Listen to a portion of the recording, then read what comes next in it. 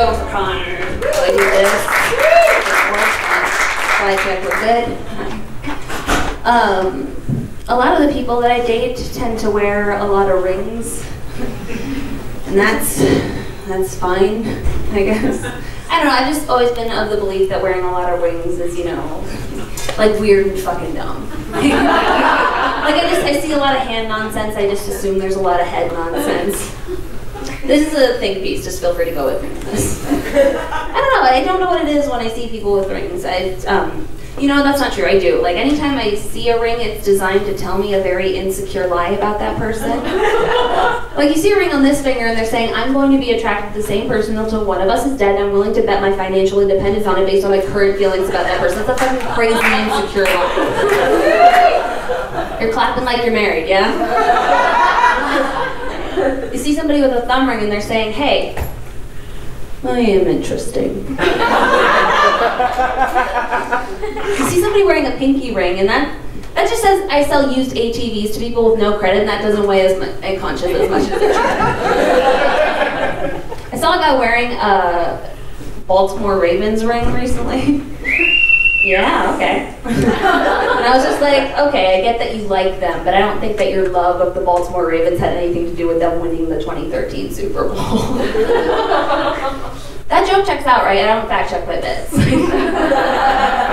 I saw an obese 35-year-old man wearing an authentic Green Lantern ring recently. And I was like, that's probably not real.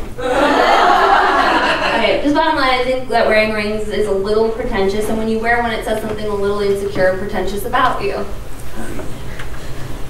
I bought a ring recently. I've been going through some shit, so I bought one of those rings that says, this too shall pass. And I wanted to believe that, but I saw it like 3 days ago and I still haven't seen it. So, you know, buyer beware. Alright, that was my opener. It went as well as it could be expected. Let's just get to know each other a little bit. Do any of you have a job? This is a comfortably proportionate response. How do I explain my job? It's, okay, you know they transfer organs from one hospital to another for like emergency transplants and stuff?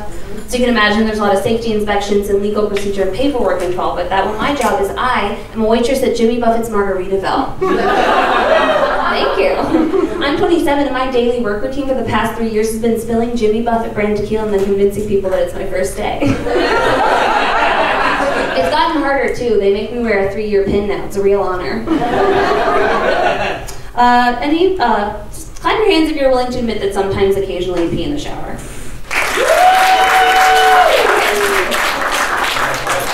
Cool, so like no judgment. Yeah, you guys are a lot cooler than the women in my gym. So, dating.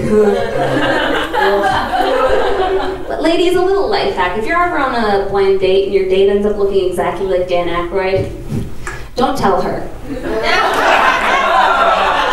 She won't pay for your half of the meal. And them tofu quinoa bowls are expensive, right? That joke was to let you know that I'm gay, right? Like, that was obvious, right? The clues were subtle. Like, I didn't know if it were made evident by the fact that my date was a Lady Blues brother. So, tagged it with some vegan nonsense to land that plane. And dating in queer circles just fucking blows, right? Thank you, ladies that were making out before the show. I see you, what up? And it sucks though, because you go on any given dating website, and of the tens of thousands of women profiles, you'll find maybe 15 profiles for like attractive, sane, decent-hearted lesbians. And 5 of those profiles are me catfishing the other 10, so it's just fucking all of them are into astrology. Have you ever been on a first date with somebody and the first thing they say to you is like, well, I'm a Cancer. And you didn't realize that they were warning you?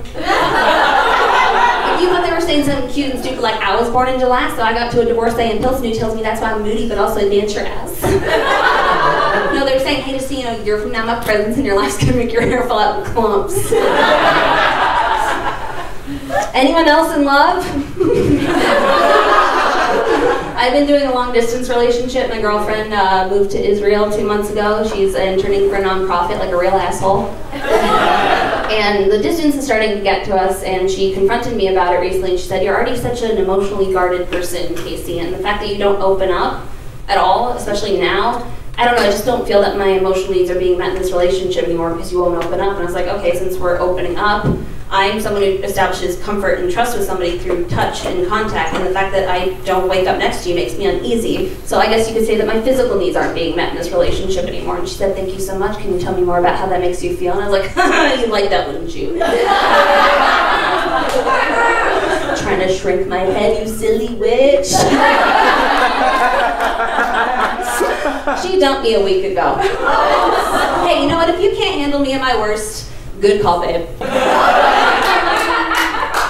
A coworker recently said to me, Casey, there's something wrong with you. And I was like, true, but you also work here. And she said, no, if you've never even fucked a guy, how do you know you're a lesbian? You know. And I was like, how is this a conversation I'm still having with people?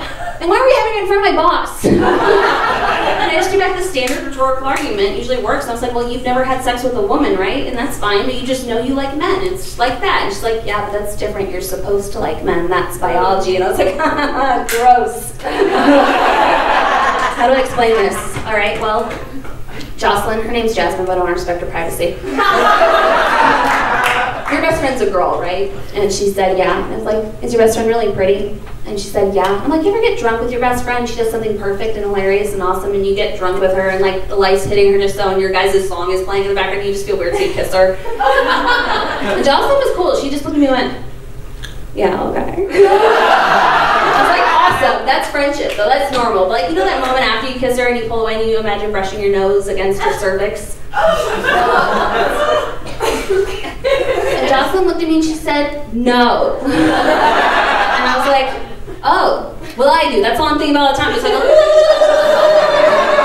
time. And that's how I know I'm gay. And I know I should be thinking about other things like the results of like the midterm elections and the fact I really don't know how my health insurance works, but I can't wrap my head around any of that shit. Because my primary objective like just a fucking burrow, a fucking burrow puss. Yeah. So I'm either a lesbian or a Doberman trapped in a lesbian's body.